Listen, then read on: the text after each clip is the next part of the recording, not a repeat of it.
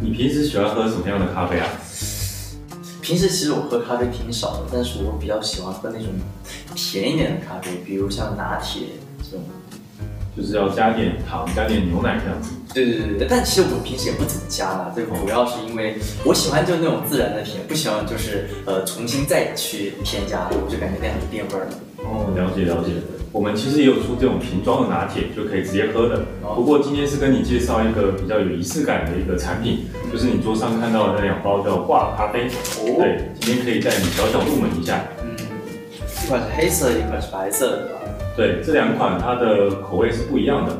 那个黑色的话呢，它是精选来自巴西蒙特艾格庄园的咖啡豆。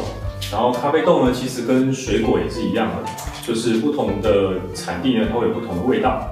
就像北方的橙子跟南方的橙子口味会有点差异这样子。我们这个称之为叫做地域性的风味，对，因为受到产地的影响。地域性。对，通常巴西的咖啡呢，它的风味会偏坚果调性的。然后你那一款白色的呢，它是偏到埃塞俄比亚的豆子，对，埃塞俄比亚呢，它会带一点点花果的一个调性，对，一点点莓果的那个香气。你可以打开，我看看有没有什么区别，对。可以打开对吧？对，直接那个撕口撕开就行。OK， 它就已经准备好了。对。撕开2包，哇，刚撕开它就有那种就有咖啡的香气，对，咖啡的香味就出来了。这一款的话，哇。这个咖啡味好浓。对，因为我们这个挂耳包装里面是有充氮气保鲜的，所以它可以保留这个咖啡的香气。可以。那我打开这个了。对，你可以感受一下风味也不一样。哇，这个的果，我觉得这个花香味吧，应该是花香味很足，就感觉一打开就闻到那种花香的嘛。对。那这2个口味你比较喜欢哪一款？我自己的话会比较喜欢这款白色的。那我们等会就用这个黑色来做黑咖啡。黑色的，就是因为就是因为我喜欢白色，所以要先冲黑色，对吧？白色我们等会做拿铁。行，那就来吧。像这个挂耳包呢，我们打开了之后，它里面有个滤袋，然后我们打开可以稍微抖一下，把上面咖啡粉弄掉。然后这个是一个撕口可以撕开来的，对。然后为什么它叫挂耳咖啡？因为它2个一个挂。对，然后可以挂在上面。然后接着就是注水，可以先注一点水进去，先润湿这个咖啡粉。然后我们看到有下面的咖啡开始滴的时候，接下来就可以开始冲第2次了。冲的时候我们可以尽量转圈，让它每个地方都可以被水冲到，然后注满这个滤袋。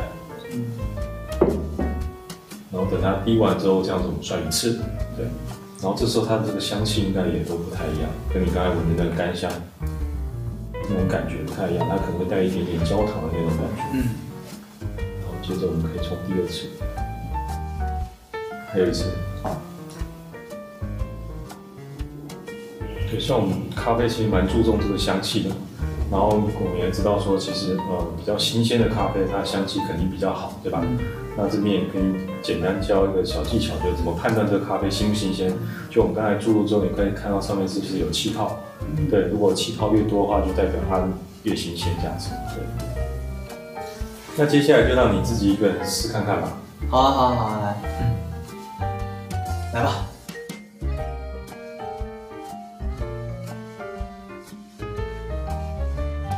OK， 那我们就开始喽。哎呀，首先先要把它打开，然后大家记得啊，就是开这个的时候把它摇一摇，不然的话这个会把这2个打开，然后就要用到杯子，把这个给这样子挂在上面。第1次先润一下。少一点，然后等它差不太多的时候 ，OK， 然后就慢慢的搅拌，这就是第1遍。然后因为这个杯口可能就杯子可能比较小，然后所以这个其实就冲泡2遍就差不多了，可以冲泡第2遍了。这就是第2遍。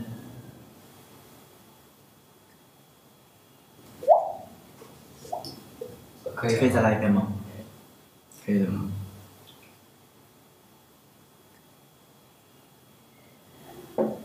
好了，这一杯就是沉浸式咖啡。来，干杯！